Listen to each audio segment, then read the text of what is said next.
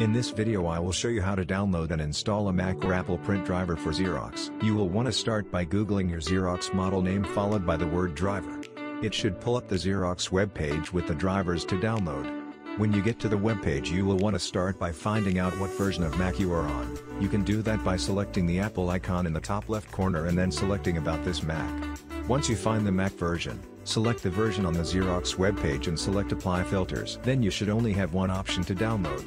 Select I agree to the terms and conditions, then download the driver. After it is finished downloading, open the file to begin the installation. Double-click the box to continue. Select Allow. Then select Continue and Agree. Then select Install. You will want to enter in the password for your computer workstation. Select the printer in the list that you want to install, and select Continue. Now you have successfully installed your Xerox print driver on Mac or Apple. Thanks for watching.